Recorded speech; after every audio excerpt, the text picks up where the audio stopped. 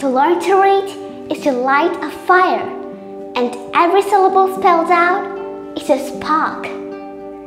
Hi everybody, today I'm going to introduce you a book, Hezekiah Butterworth's In the Boyhood of Abraham Lincoln. Hezekiah Butterworth is a prolific storyteller, songwriter, poet, and editor. His major works include The Knight of Liberty, The Great Composer, The Patriot Schoolmaster, and The Songs of History.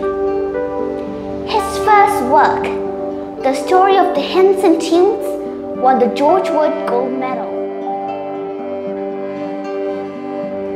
The childhood experiences of Abraham Lincoln, who was born as the son of a farmer and became the 16th President of the United States on his own initiative. The extraordinary life story of Lincoln, who at a young age was interested in reading books, always thinking and possessing eloquence. The life of Abraham Lincoln, who witnessed and triumphed of the slave trade he witnessed as a child, is always inspiring to children. So make sure you read this book. The best is when you find a book you can't put down.